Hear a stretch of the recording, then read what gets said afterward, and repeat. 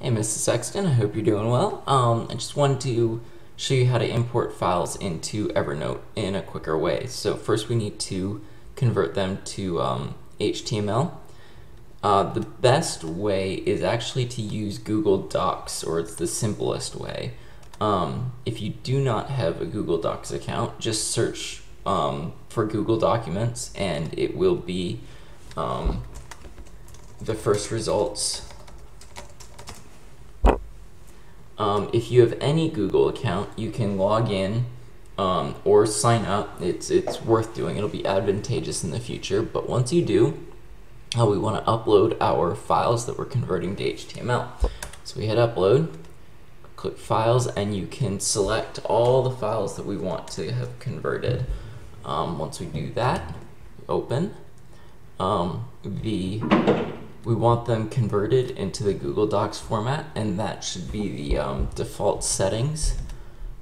Convert, start upload, and when it's done, I will be right back. So now that they're uploaded, we want to highlight the files that we want converted again, and now we'll download them in the proper format. So up here on More, we want to go to Download, hit Download, and then we want to choose the type.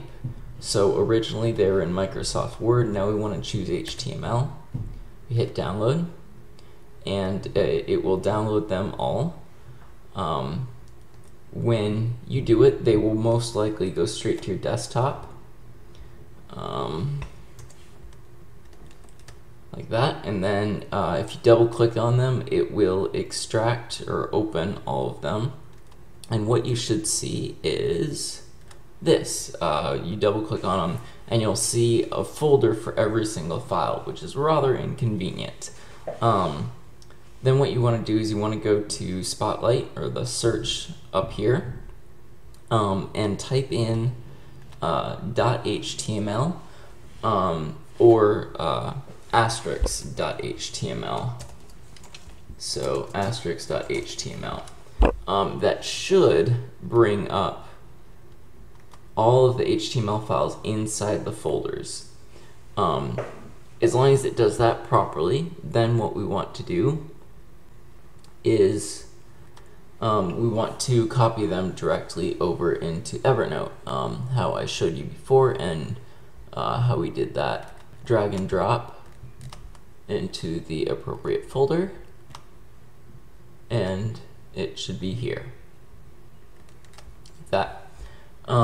If for some reason when you search the .html and they don't show up properly, I will send you this link as well, and it shows how to use good search queries with Spotlight. It's ways to find, cool ways to find files.